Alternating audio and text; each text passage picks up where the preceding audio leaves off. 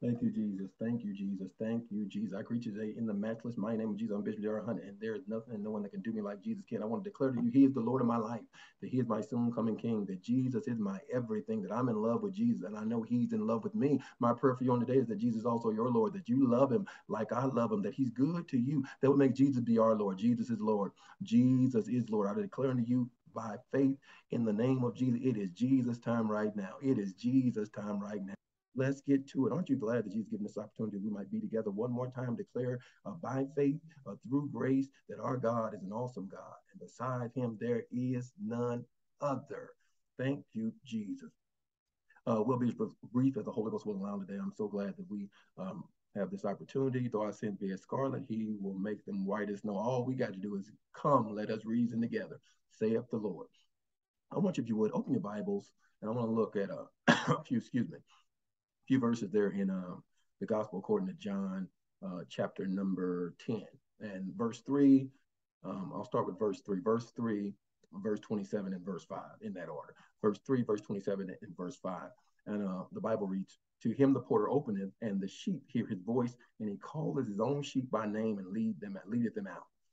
Verse 27, Jesus says, my sheep hear my voice, and I know them, and they follow me, and verse 5 says in St. John chapter number 10, and a stranger will they not follow, but will flee from him, for they know not the voice of strangers.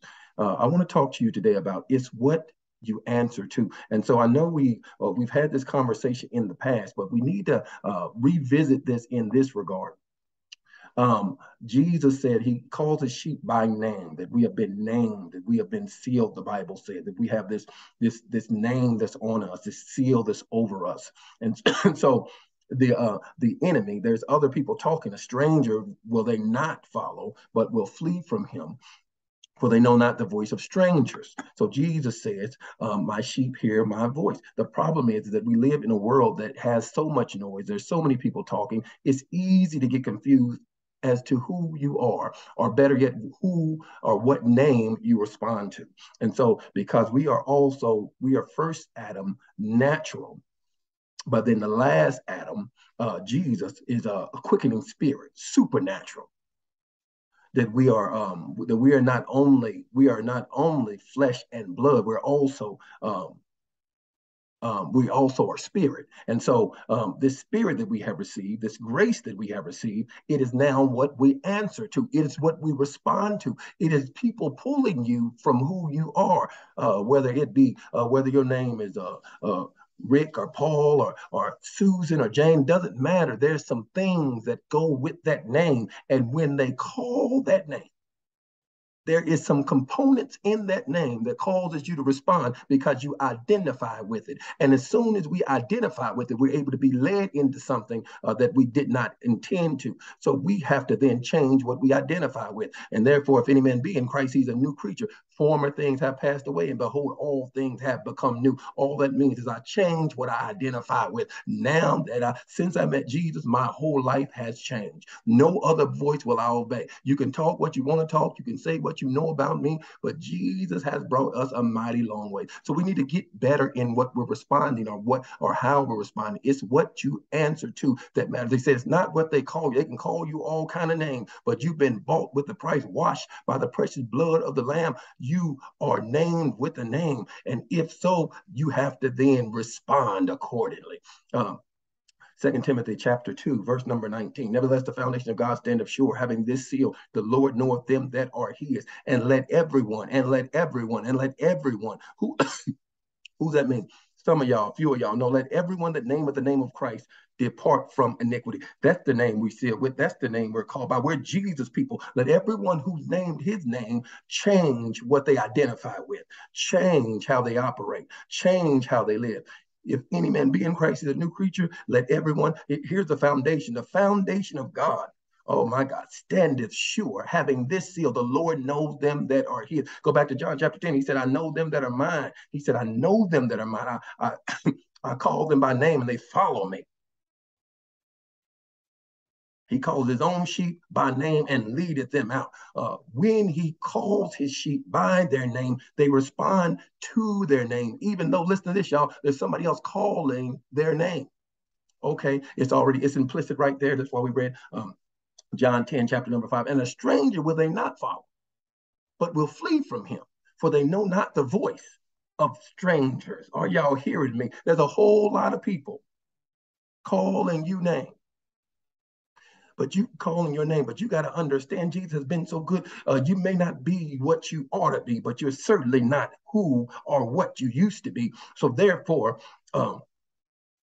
you have to watch how you respond according to the name you're being called. And now, Luke chapter 22, verse 31 and verse 32. And the Lord said, Simon, Simon, behold, Satan has desired to have you that he may sift you as wheat, but I prayed a prayer that your faith fail not, and when thou art converted, strengthen thy brethren.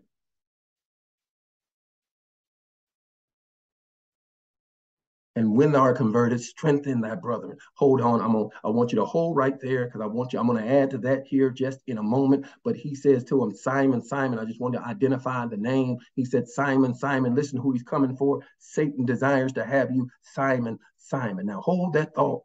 Hold that thought. Now, Matthew 16, verses 15 through 18, he said unto them, but whom say ye that I am? Y'all know where I'm going right here. And Simon Peter answered and said, thou art the Christ, Son of the living God. And Jesus answered and said unto him, blessed art thou, Simon Bar-Jonah, for flesh and blood hath not revealed this unto thee, but my Father which is in heaven. And I say unto thee that thou art Peter. You better come on in here. Come on a little closer. And upon this rock I'll build my church, and the gates of hell shall not prevail against it. Can I say it again? He said, listen, who do they say that I am? And Peter said, I know who you are. Thou art Jesus, the Christ, Son of the living God. Jesus said, flesh and blood have not revealed to you. Blessed art thou, Simon Bar-Jonah. Listen, now that's Simon Bar-Jonah for flesh and blood. He said, now you didn't get this by flesh and blood, but my Father. This came by way of the Spirit. And now he said to them, thou art Peter. What is Peter? Not the flesh and blood. Flesh and blood is still Simon Bar-Jonah, but he said, thou art Peter, and upon this rock I'll build my church, and the gates of hell shall not prevail against it. What now? Let's go back to Luke 22, 31, 32. Now the Lord said, Simon, Simon. Oh, come on now. Jesus is saying now, he refers to him as Simon, Simon, because that's what the devil's calling you. Y'all better hear me right here. That's what he's calling you. He ain't calling you back from holiness and righteousness. He's calling you from your old stuff, back to your old way of thinking, back to the old man.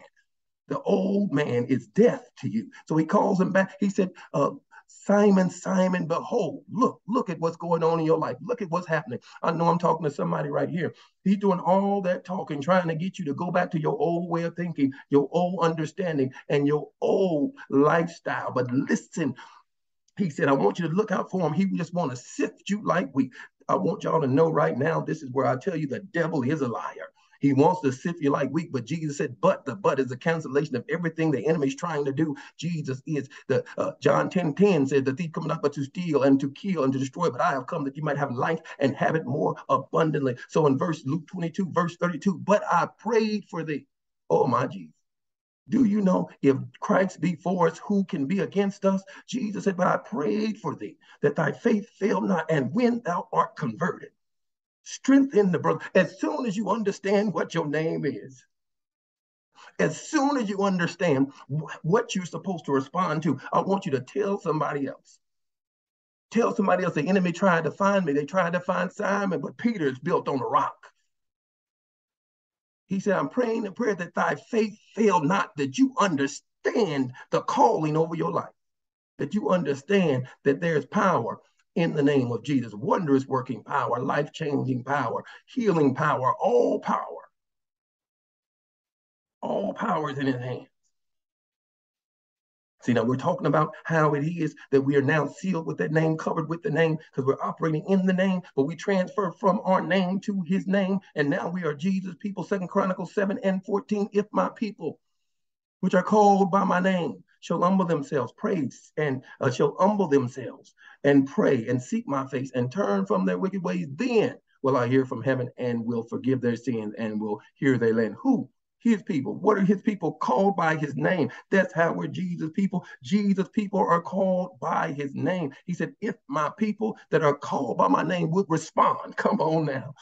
Come on now. I know I'm preaching this thing right now. If my people that are called by his name, by my name shall respond. You can't say you're Jesus people and not respond to his name.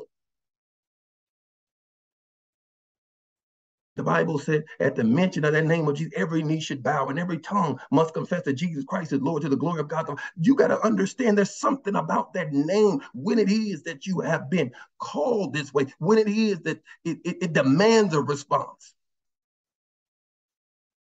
When I think of the goodness of Jesus, y'all didn't hear me. When I think of the goodness of Jesus, it demands a response. It demands a response.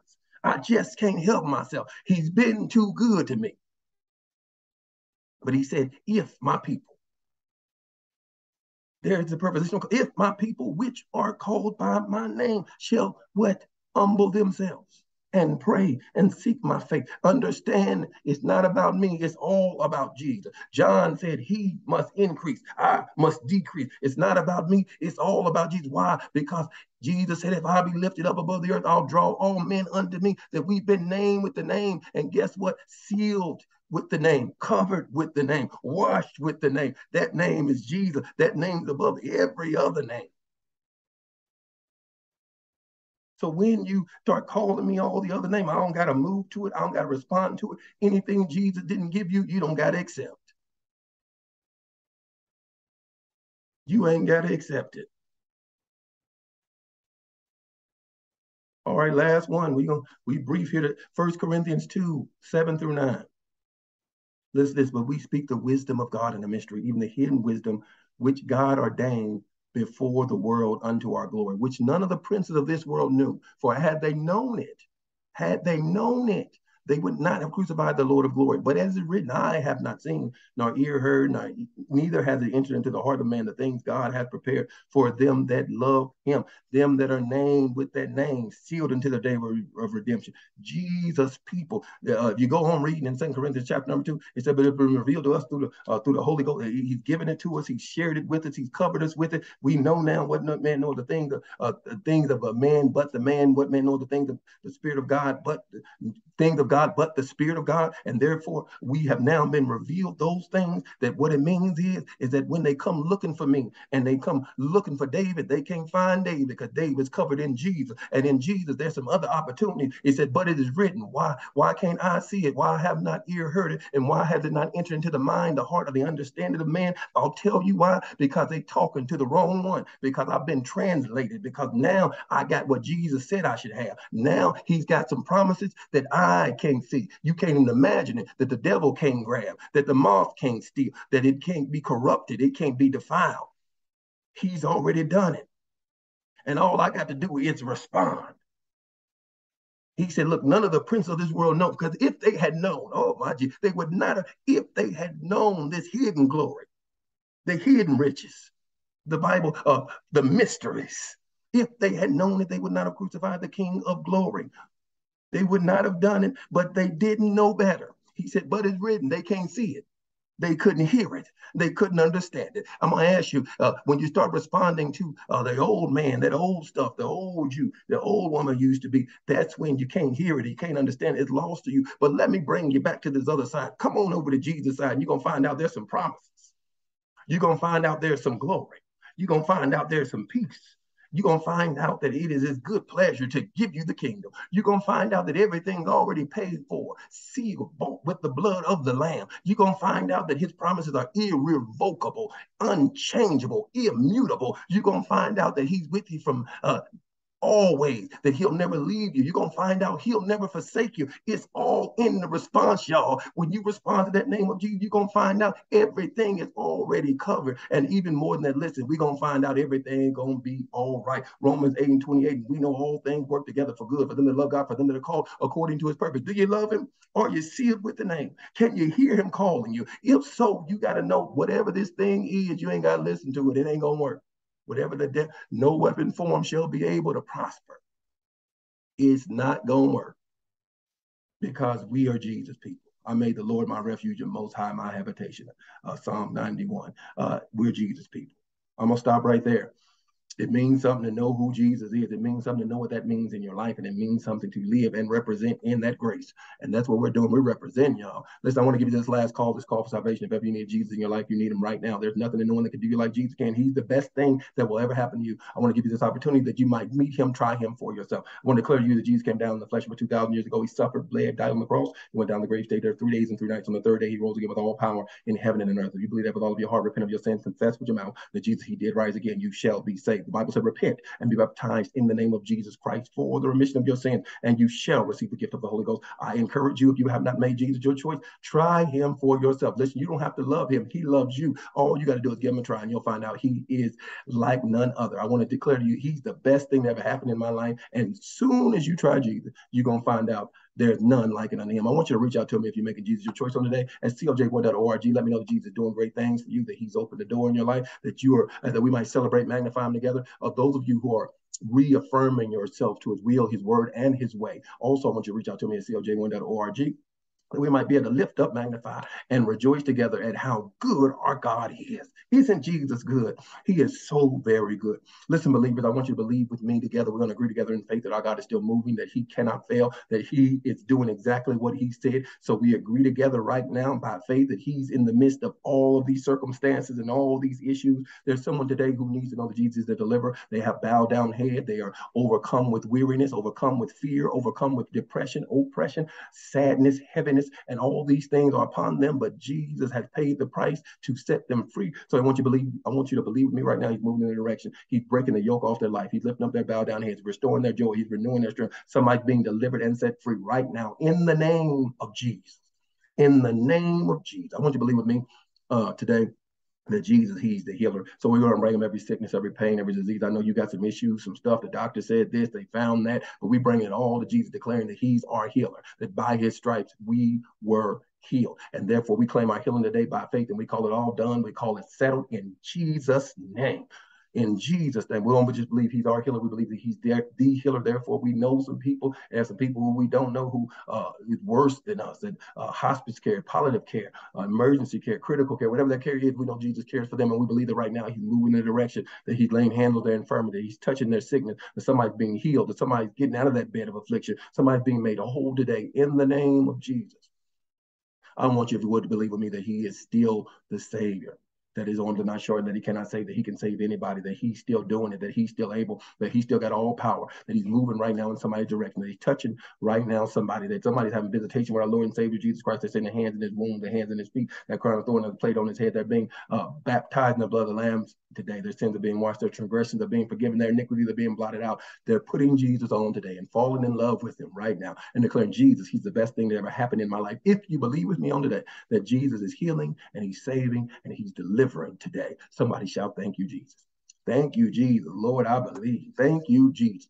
Listen, I want to encourage you. It's giving time in the house of the Lord that we ought to give unto Jesus. Jesus has given us. The Bible said, let us not give grudgingly, nor out of necessity, for God loveth a cheerful giver. Those of you who have purpose to give on today, I want you to reach out to us at coj1.org.